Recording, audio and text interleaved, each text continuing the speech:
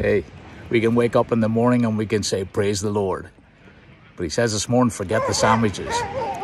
And it takes me back to that scripture in Matthew 4, verse 4. For man shall not live on bread alone, but by every word that proceeds from the mouth of God. So there's a truth for today to start you off.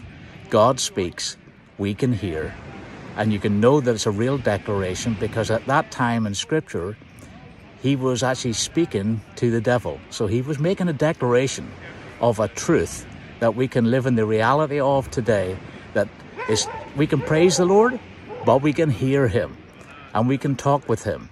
And so it says, seek first the kingdom of God.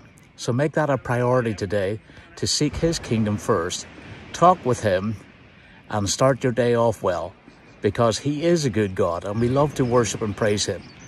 But there's truth in the fact that he speaks, he still talks. And we want to be able to be hearing from him so we get directed by him for what's about to happen today. So there you go, folks. Enjoy your day. God bless. Bye-bye.